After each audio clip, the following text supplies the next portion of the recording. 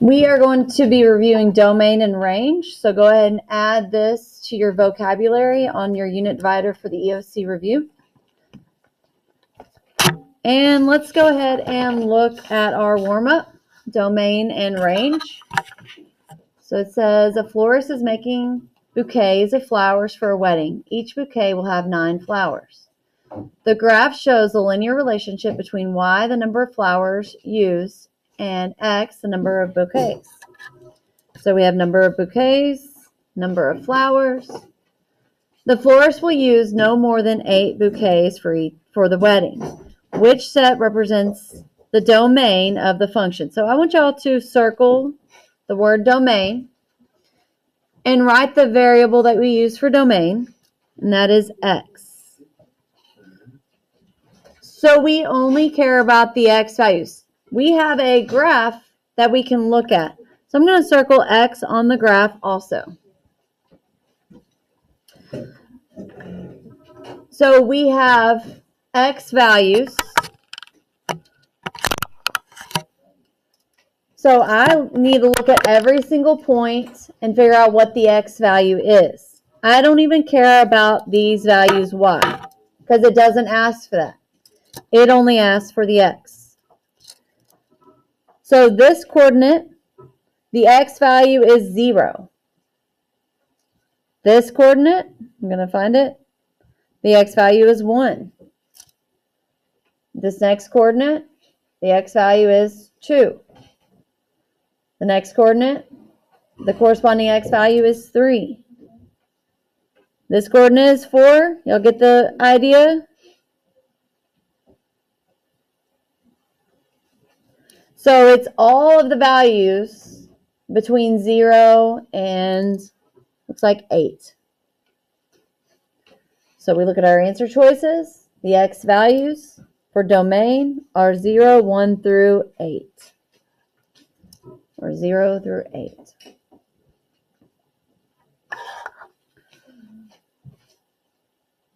Number 2, what are the domains? So I'm going to go ahead and put domain as X.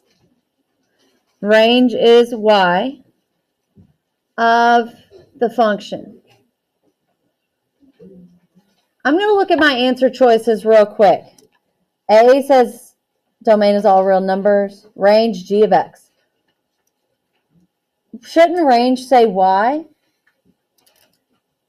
But remember, this is G of X, which is the same thing as saying Y. So range is also G of X. So for range, put Y or G of X. Then we can narrow down our choices this way. So domain, I'm going to look at all my answer choices and make sure domain says X or no variable at all. A says all real numbers. B says X. C says all real numbers. D says G of X. That is not right because this should not say G of X. So I'm going to go ahead and mark out D as an answer choice. If I just know that domain is X, I can narrow down my choices that way. Then range is either Y or G of X. So I'm going to go down my answer choices and only look at range. G of X, G of X. C says X. It should not say X. It should say Y for range. So C is not an option. Just by knowing domain is X, range is Y. Now I only have to choose. Now I have a 50-50 shot instead of 25% chance of getting it correct. So that's without even graphing it. Now I'm going to go and graph it because I got to find my answer. So let's go to Desmos. Go ahead and put that in. Put in your equation to Desmos.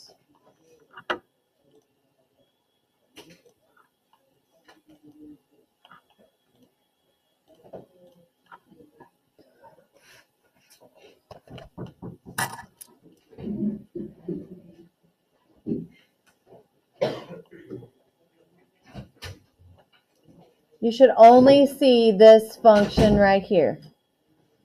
And then just double check that you put everything in correctly. So it's 1/4 negative 1/4, x minus 17 squared plus the 61.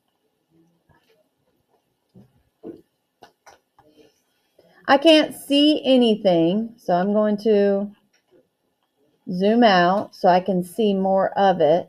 So get to a place where you can see the whole thing by zooming out.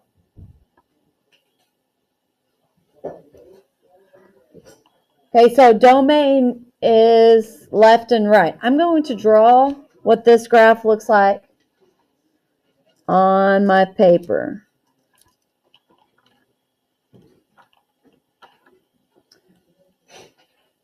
So that's what I'm going to draw.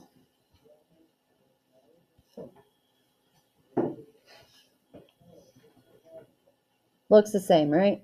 Ish, somewhat.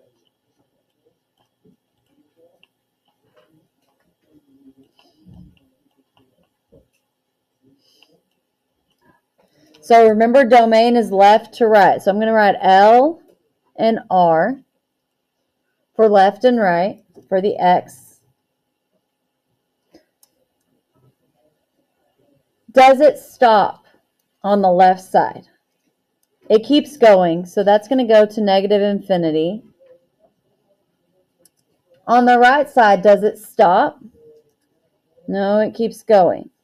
Negative infinity to positive infinity. So left to right is negative infinity, positive infinity because of those arrows going left and right. So that means that it's all real numbers. So domain is all real numbers. The R with the extra line. Look at our answer choices. Which one is not right? This one is not right because that should be all real numbers. I'm going to mark it out. And I just want to make sure that A truly is correct. It says g of x is less than or equal to 61. So is it at 61 and lower? Is that a height of 61? Yeah, I would just need to click. What is this called on a quadratic? Vertex. Yeah, it's the maximum. How high does it go? 61. See how that's 50? So the y value is 61. So that means A is correct.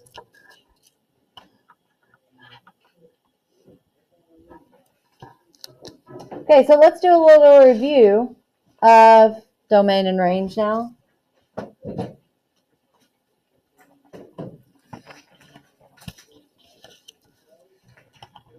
So fold your notes in half. We're going to add just a few things to this and do some examples.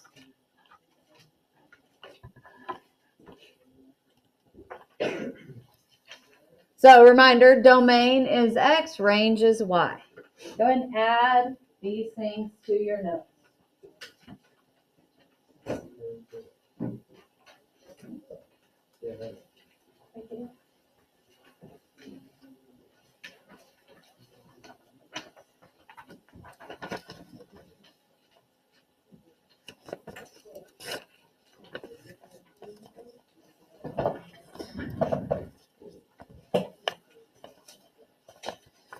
So whenever I have a graph, I like to, I guess it'd be called annotate, which means write on it. So for domain, I'll write left and see how far left it goes, right, see how far right it goes. Then range, you can use Y or F of X, and you look at how far down and how far up. You don't have to memorize this because all you have to do is think about or look at the x-axis. X-axis goes left and right. And then the y-axis goes up and down or low to high. And then the notation, if domain is continuous, that means it's a line that continues on. And it has the two arrows going both directions, left and right or down and up. Then it's all real numbers.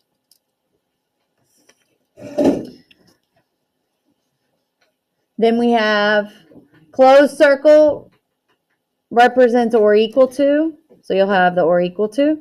If it has open circles, it'll just be less than or greater than. Remember, less than makes an L.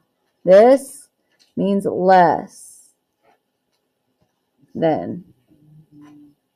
The other way, if you can't make an L with your left hand, then it means greater than.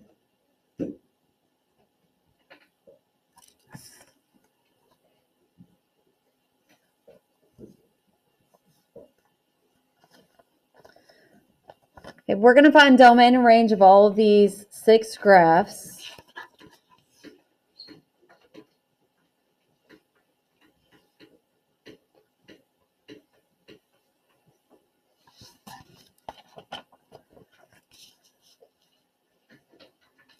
So I'm going to use different colors to help me. So I'll start with domain on all of them. So for domain, we're going to go left and right. So I'm going to put an L and an R here. How far left does it go? Yeah, negative infinity. And then how far right does it go? Yep. Yeah, you're right. To 6. So it goes from negative infinity to 6. So we're going to say x and the number. So it starts at 6 and gets smaller. So it's going to be less than or equal to 6.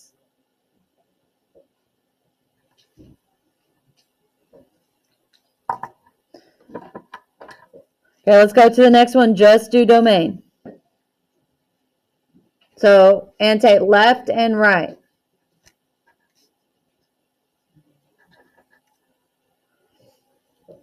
We want to see how far left it goes.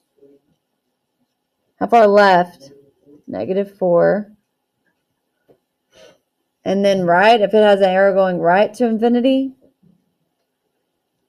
infinity. So remember, domain is x, so x and negative 4. So it's at negative 4 or greater, so greater than or equal to negative 4.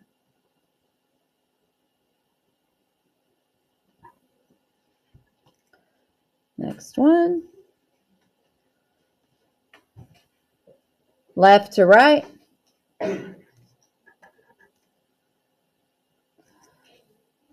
Left, does it stop anywhere? It has arrows going left and right. So that means x is all real numbers.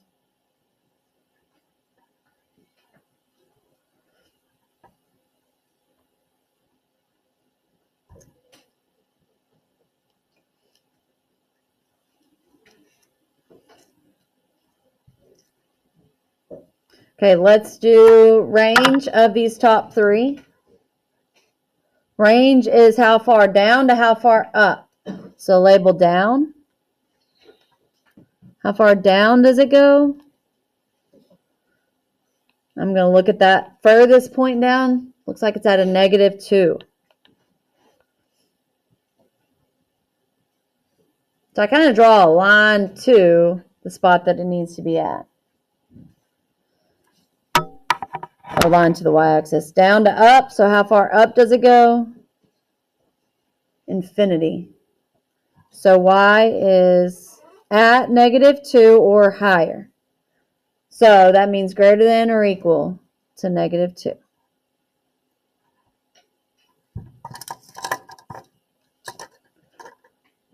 the next one. How far down does it go? Is there a stopping point? Arrow means no stopping point. It goes on and on, so it's going to negative infinity. So negative infinity is how far down it goes. How far up? 6. So I'll put U6 for up to 6. So y is at 6 or smaller. So that means it's less than or equal to. All of these are closed dots, so that's why it has the or equal to.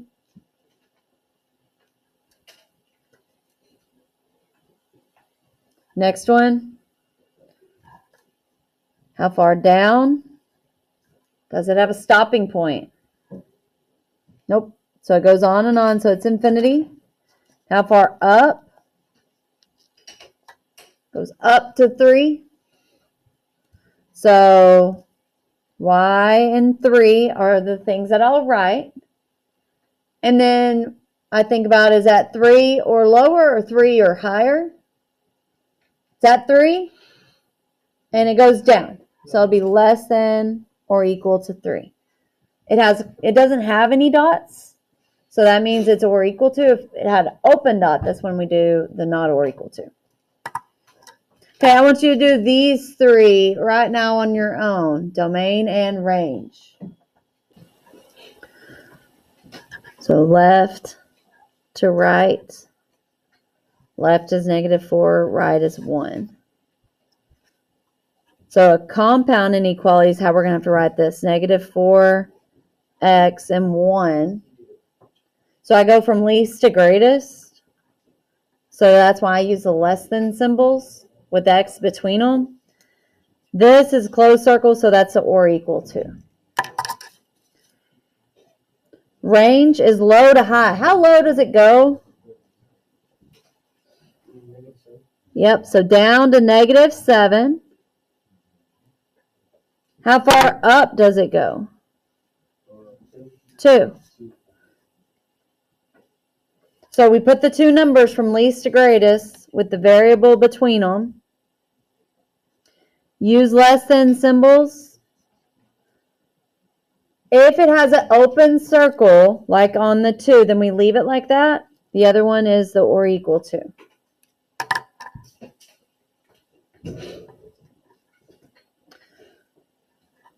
Domain.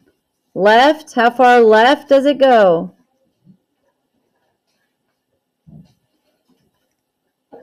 It's a -2. But how far right does it go? Does it stop? It doesn't stop. I circle the arrow and put infinity. So that means it's at -2 or higher, because that's what infinity means. It goes higher and higher. So that means it's x is greater than or equal to -2.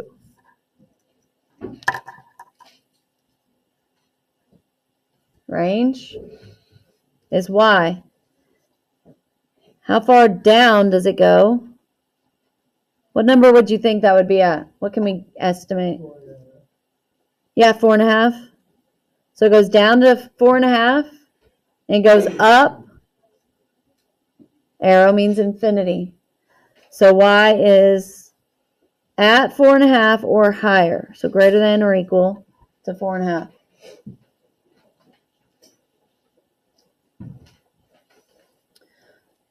Okay, the next one, how far left does it go for domain? Does it go to the negative side? So it starts at 0. And how far right does it go? Infinity? Yep. So it's at 0 or larger. So x is greater than or equal to 0.